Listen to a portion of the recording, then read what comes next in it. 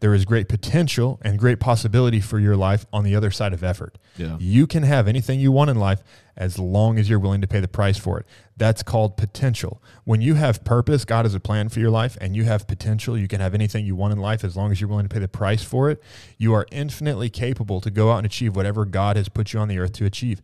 And let me tell you, for whoever is listening to this podcast, you may say, well, that's not for me. I'm speaking directly to you. If you're hearing this, God has a plan for your life. Yes. God put breath in your lungs. You are here, and you're hearing this specific podcast. Maybe you've been here for years, or maybe this is the first episode you've listened to. Well, God put this in your ear for a reason, and he wants you to know that he has a plan for your life. And the second thing is just as important as the first, is that you can have anything you want in life as long as you're willing to pay the price for it. God gave you skills and abilities, right? And the desires that he's put in your heart, he's put things in your hand that can help you get there. You have to believe that. If you don't believe it, it's true. It's like Henry Ford's, whether you think you can or you think you can't, you're right.